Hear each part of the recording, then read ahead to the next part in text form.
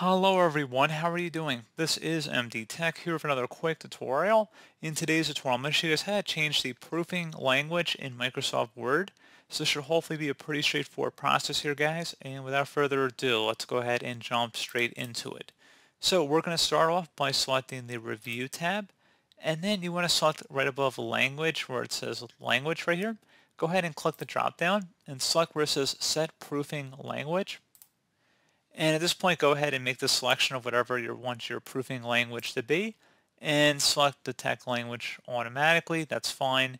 And select OK. And that's pretty much it, guys. If you wanted to set it as default going forward, you did see that that was an option available. So if we went back into languages here, you could see if you wanted to set it as default, you can. Straightforward process, guys. Do hope I was able to help you out, and I do look forward to catching you all in the next tutorial. Goodbye.